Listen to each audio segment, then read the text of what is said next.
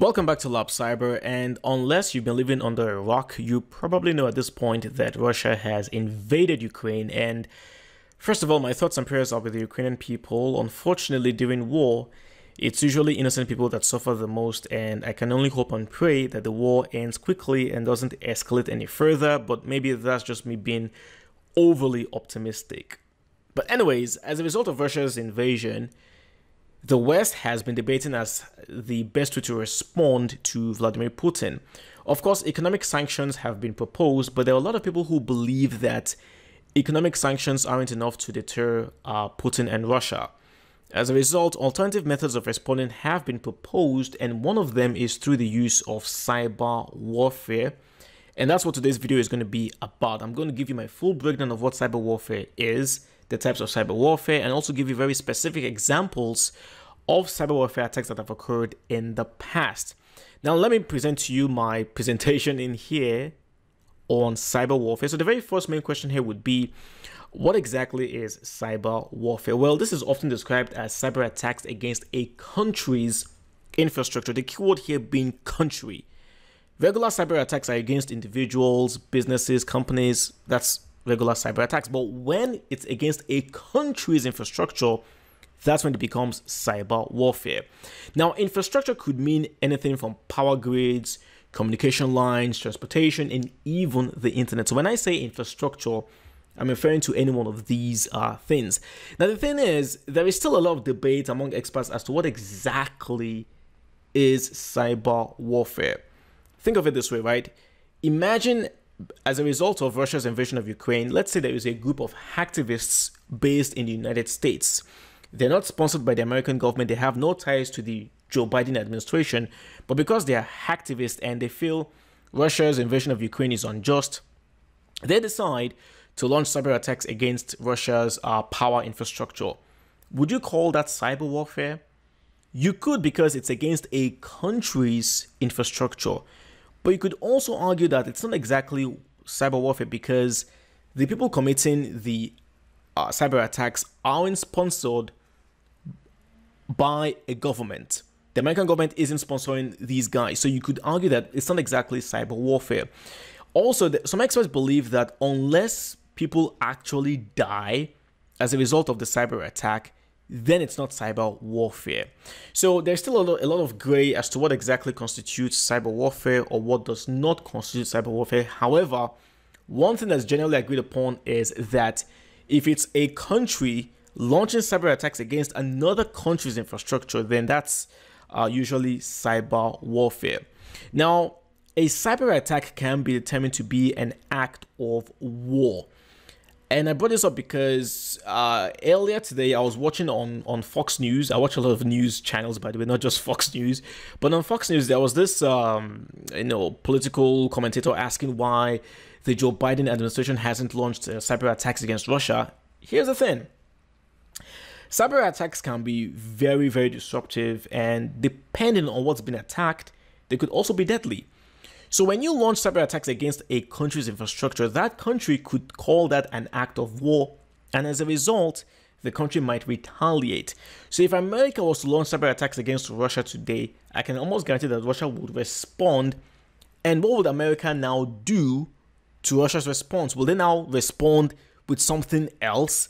That's usually how things escalate. And I think the one thing we all need to avoid at this point is escalation. So I'm just bringing this up because I want people to be a bit more level-headed when thinking about how best to, respond in situations like this. You just don't launch cyber attacks against a country and not expect any sort of response.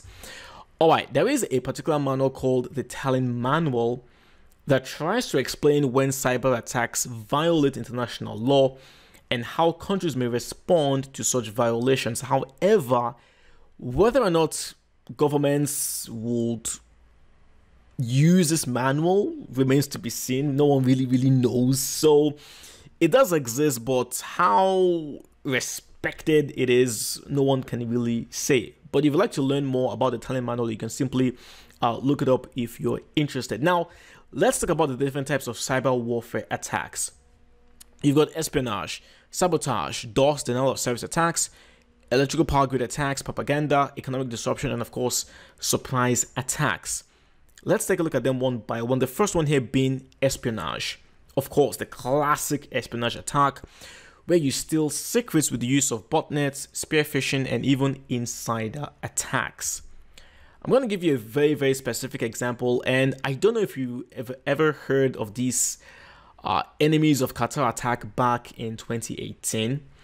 There used to be this Republican, I believe it was a fundraiser, Elliot Brady. Now, he sued the Qatari government, accusing them of stealing and leaking his emails in an attempt to discredit him. I don't remember the full story, but I believe that the Qatari government were trying to be in good terms with the American government, and they saw this guy, Elliot Brady, as some sort of a stumbling block. Like he had, I don't remember the full details, but the Qatari government felt like, yeah, this guy is in our way. We need to get him out of our way. We need to discredit him. So apparently they gained access to his emails and they leaked it out, all in an attempt to discredit him. So that would be an example of an espionage attack, because you have a government, a Qatari government, conducting an attack against a Republican in the American government. All right, sabotage, of course, stealing or destroying data or compromising network services that can cause serious disruption. One of the very best examples of this would be the Stuxnet attack against Iran back in 2010. And I believe that this was the very first time we actually had a cyber weapon being deployed. Just to give you some insight, America and Israel, although America and Israel have never officially accepted responsibility, but it is widely believed that it was both America and Israel that jointly built the Stuxnet cyber weapon, and they launched it against Iran's nuclear centrifuges. If you've never heard of this story before, please do look it up. It's very, very, very interesting, actually. And the Stuxnet malware was very, very powerful, and it really affected Iran's centrifuges and prevented them from being able to build nuclear weapons, I believe. So you can look that up as well. Now, you've got DOS, denial of service attacks against news and government websites. The best example of this would be the Russia cyber attacks against Estonia of 2007, where you had Russian hackers targeting Estonian websites, including those of the parliament, banks, and even newspapers. Now, if you don't know the story behind this, there used to be this statue of a soldier, a Russian soldier, that did something fantastic during the Second World War. I don't remember the full story, but the Estonian government wanted to move the statue away from, I believe, the capital to somewhere else. And you had these Russian hackers in Russia who felt like, hey, now you're disrespecting this great Russian soldier. So now we're going to launch attacks, cyber attacks against you. And they were actually very, very successful. They were able to shut down Estonian websites, including those of the government, the parliament, and even took out websites of banks and newspapers. For a very long time, the people in Estonia couldn't even have access to the news because all the websites were being shut down. So that's an example of a DOS cyber warfare attack. Next, we've got electrical power grid. Of course, this would be attacking power grids to disable critical systems and disrupt infrastructure. We've got propaganda. Yes, this one is extremely important. Attempts to control the thoughts of people and make them lose trust in the government or side with their enemies. One of the best examples I can give of this would be the North Korea cyber attacks against Sony Pictures back in 2014. Now, if you remember this, there was this movie that was released called The Interview, and it was about two American talk show hosts or something like that. I think Seth. It wasn't Seth MacFarlane. I don't remember the two actors. I'm not really fans of them, anyways. But the whole idea was that they were hired by the CIA to go into North Korea and take out Kim Jong-un, the leader of North Korea. So the North Korean government saw that as an insult, and they decided to retaliate against Sony.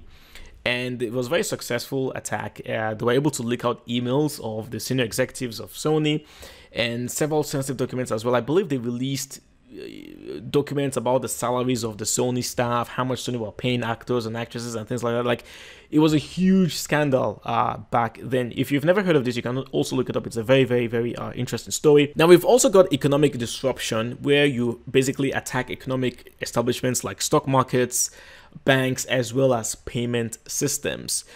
Whether or not we will see this in this conflict between Russia and Ukraine remains to be seen. But then, of course, we've got surprise attacks, where attacks are designed to surprise the enemy and weaken their defenses. So that's basically the 7 types of cyber warfare attacks. Again, let me just give you a quick breakdown. Espionage, sabotage, DOS, electrical power grid attacks, propaganda, economic disruption, and of course, surprise attacks. Now, let's talk about cyber warfare and how it's being used in the Russia-Ukraine conflict. Now, we've got this article from The Guardian, and apparently 2 days ago, Russia actually launched a cyber offensive attack against Ukraine by unleashing a data wiper malware. This article is, of course, from The Guardian, and it says cyber experts have identified a new strain of computer disabling malware unleashed on Ukrainian targets as part of Russia's offensive. A distributed denial of service attack, which paralyzes websites by bombarding them with spurious information requests, also hit Ukrainian government sites. So you can see right now that as a prelude to the actual proper invasion, Russia launched cyber attacks against Ukraine. And on Wednesday, ESET Research Labs, a Slovakia-based cybersecurity company, said it had detected a new piece of data wiping malware on hundreds of machines in Ukraine. ESET has called the malware, which renders computers inoperable by disabling rebooting, hermetic wiper. So right there, you can see the cyber attack that Russia launched against Ukraine. This is cyber warfare at its peak. And let me take a look at another article from NBC News, which says that Biden has been presented with options for massive cyber attacks against Russia.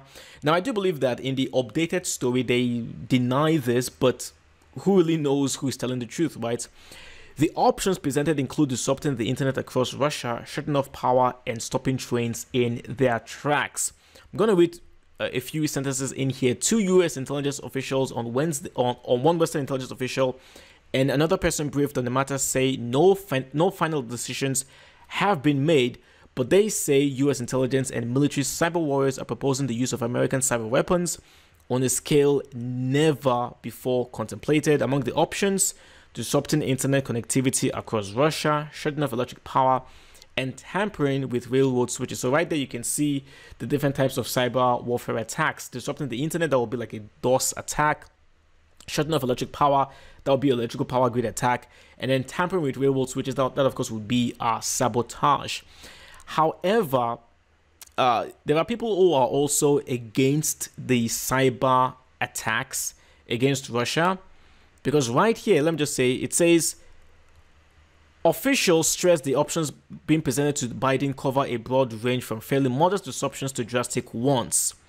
U.S. officials anticipate that Russia will retaliate, the sources say, likely with colonial pipeline-style attacks that seek to hurt American consumers. Anything we can do to them, they can do to us. Some experts say the risk of escalation is high. And that's exactly what I have been saying. Before the West, or before anyone decides to start launching cyber attacks against Russia, you then need to think of, okay, how would Russia respond back? That's how things escalate. And of course, the final article here is from Venture Beat. And the title here said, should US launch a cyber attack offensive against Russia? Cyber experts are mixed. And it's pretty much the exact same thing I've been saying before, that yes, even though America has cyber weapons that can target Russian infrastructure, Russia also has its own cyber weapons that can target American infrastructure as well. So there is really... see, cyber warfare is this arena. It's this kind of warfare that has never really been explored fully before. Yes, we've had cyber warfare attacks here and there, but it's never been on this scale where you've got cyber warfare going hand in hand with actual military warfare. So in a way, I mean, I don't want to say it's going to be exciting to see, because there's nothing exciting about war, but depending on what happens, we could see some very, very interesting cyber weapons being unleashed, and again, I'm only hoping and praying that it doesn't get to that level. But if it does, we might be seeing some very very interesting kinds of cyber weapons being used against Russia, also being used against the United States. Only time will tell. But anyway, that's basically my breakdown of what cyber warfare is. If you enjoyed the video, please do give it a thumbs up. Share the video with anyone who may feel might benefit from it. If you have any comments or questions about anything I've discussed today, please do share them down in the comment section below. I'll do my very best to answer as many of them as I can.